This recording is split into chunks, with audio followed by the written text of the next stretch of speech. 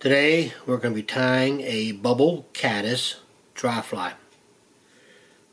I was taking inventory in my fly boxes and noticed that I was really low on these, only had a couple left. This is actually a fly that I fished a few years back very successfully. It was actually my go-to dry fly, and I kind of got away from it. Probably because I didn't have a lot in the box anymore. So we're going to tie some up. Already tied up a bunch, and we're going to tie up a few more to add to my collection there, give some to my wife, and get back on the water with these. These actually, probably about 3-4 years ago, I was using these a lot. Very, very easy to tie, very easy, very effective, and very buoyant. So, what I have is a Saber size, what I got in there, size 14 dry fly hook. Just standard length, standard bend, and the thread I'm going to be using is Danville 6/70 to there. So just go ahead and start with a few wraps backwards to about the top of the bend of the hook, and along the way there, go ahead and give yourself a little cut the thread there. Garbage can a little closer. Bring the thread back, top of the bend of the hook, and you're going to go ahead and tie in a couple small strands of EP fibers. EP fibers are something I've been working with for some time now. I noticed one thing about the fibers though. They really shrunk down the amount that comes in the pack. Used to get a rather large pack, and I noticed this year, mainly this year, I went to go buy another pack and I got half the materials for the same price, which I was a little disappointed on that, but it's a good product, well worth it. So take a few strands of EP fibers. I'm going to take actually a few of those out. That's too many strands. Alright, take a few strands of your EP fibers. Go ahead and lay it right on top of the hook.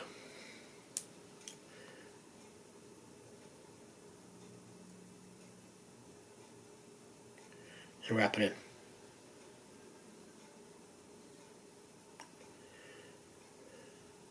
Go ahead and wrap it up forward there. You're going to trim away the excess in a second here, but you want to make sure it's nice and secure. Alright. Cut away the excess, and now you want to cut these to length. You don't want them very long, just the same length as the hook shank or so. Save the excess there for your next fly. And now you're going to grab another much larger batch of the EP fibers. You can make this a really fat fly or a medium fat. You don't want it thin because you want these fibers to be doing the job of holding it up. So I'm going to take about this many. And then I'm going to hold them together on one end. I'm going to trim them off so I have a nice clean surface to work with. Got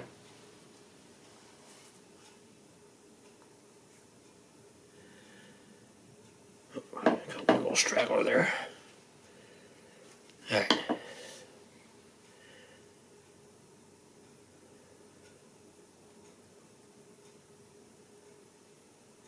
Good time in.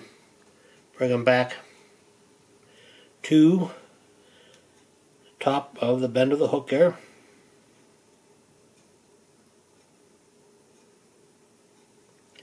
Perfect. Now you're going to add a little bit of dumping. Dubbing I'm using on this is a laser dry fly dubbing. It has a lot of flash in it. You get it at the local fly shop there. I'm not sure if it's made, who it's made by. It says permanent waterproof, premium, ice dubbing, laser fine. I don't know, kind of good stuff on there. Cheap though, $2.50 a pack. I know I've mentioned many times in my other videos that I make my own dubbing, but when I see something that cheap and that, I like to experiment with different stuff, and this actually works pretty good. So lay your dubbing right on top of your thread and spin it on. All you want to do is coat your thread. You want your noodle just to be a little bit bigger than the actual thickness of the thread. You don't want a bunch of dubbing on there. The more dubbing you put on there, the harder it is to work with. Go ahead, spin it on. And as you go up, adjust it, spin it on a little more on your thread. Go back up a couple more wraps, and do the same. Probably got to put a little more dubbing on there. Let's see how I get up here. I'll tell you what, just go just a little bit more.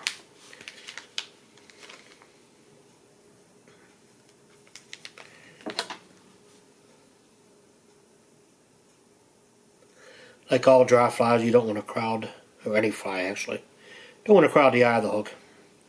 But you still want to have enough dubbing on there to make it look nice. Alright. Now, what you're going to do is take your EP fibers and bend it over top. And from here, I like to advance my fingers about one fly length, one length of that shank.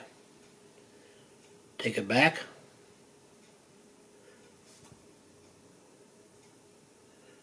Give it a pinch and tie it in.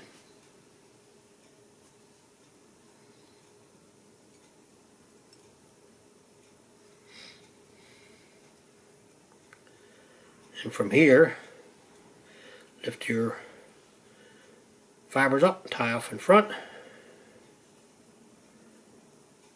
and cut them away nice and close.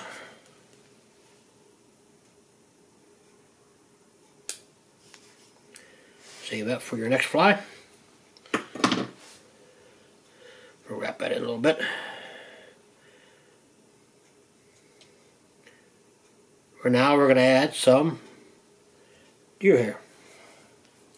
In the stacker, I got some just belly hair. Same deer hair I used on the last video.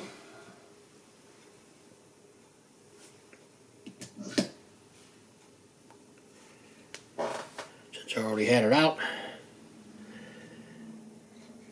the amount of deer hair I'm using is about that much, not very much at all. And you're going to let it spread out a little bit. You know, you don't want a very tight deer hair wing. The Caddis actually has a pretty big wing, about the same size as that bubble there. So measure it out. You want this to be a little longer than your bubble you just made. Go ahead, grip it.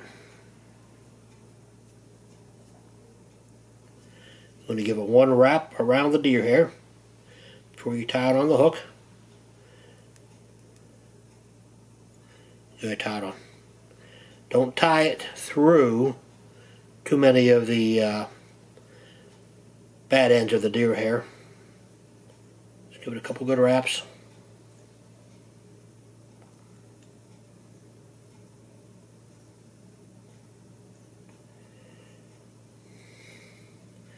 And pick up the front of your deer hair. Go ahead, wrap it in.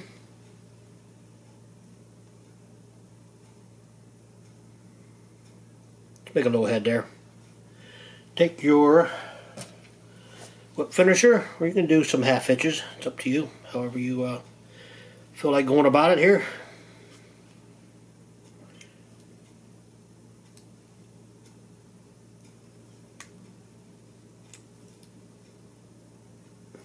Cut the thread away.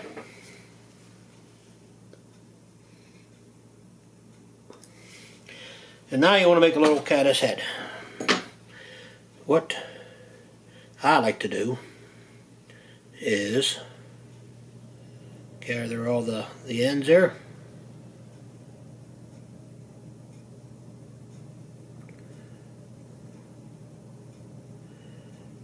And pull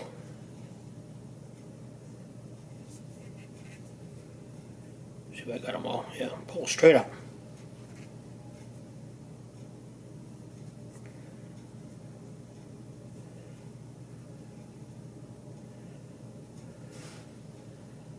That one there, not done. Oh God, don't want to be cooperative. Alright, pull straight up. And at the same angle as this back wing right here,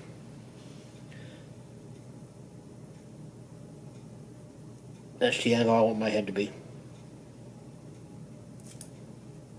Yep, missed some. That's okay.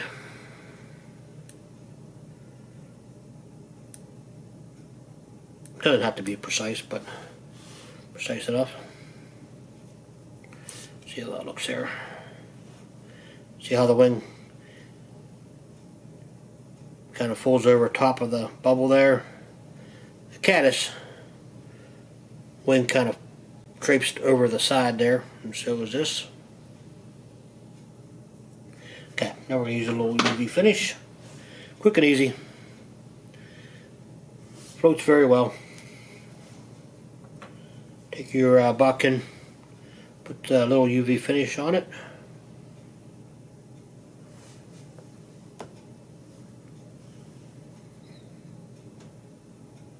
Coat the bottom of it. Get in there a little bit.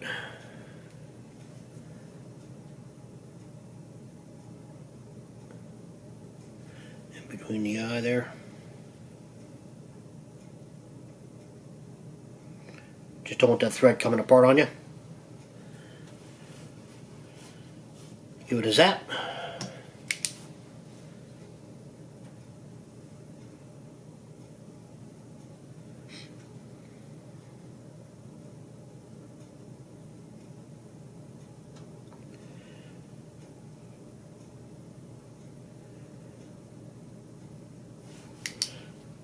And there you have it. You have yourself a bubble caddis made with EP fibers. I also make these with CDC feathers, which I'm going to do that next. You can compare the two. So the next video will be the CDC.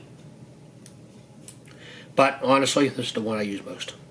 CDC looks a little more buggy. This one here rides real nice. It fast water, it doesn't swamp it, and fish love it. Okay, hope you liked the video. If you have any questions, go ahead and leave me a comment. If you like it, give me a like, give me a subscribe if you haven't yet. Alright, thanks, stay safe out there, appreciate it.